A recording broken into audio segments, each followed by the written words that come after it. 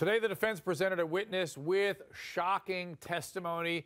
This man says he had slept with Ashley, the victim, 6 months before this event. Take a look at this.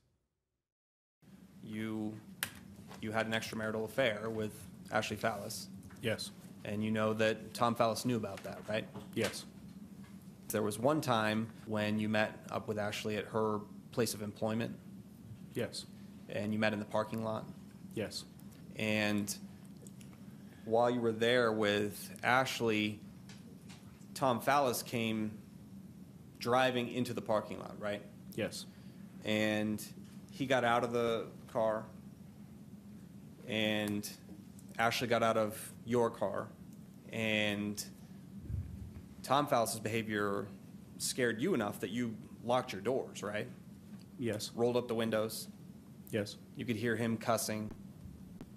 Yeah. It seems as though the defense was calling this guy to the stand, but didn't he become a witness for the prosecution? I mean, isn't this a backfire? Yeah, that was kind of interesting, but maybe it goes to show that she was not happy with her marriage, and that goes to her wanting to perhaps kill herself.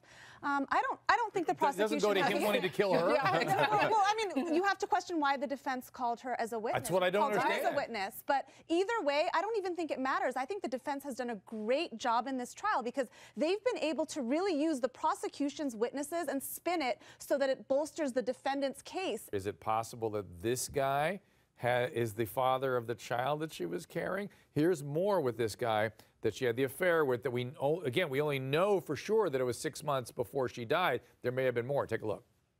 Did you reignite a relationship with her? Yes. When did you reignite that relationship with her? I believe it was July of 2011. And was that a sexual relationship? Yes. And approximately, to the best of your memory, when did that sexual relationship terminate with Ashley Fallis?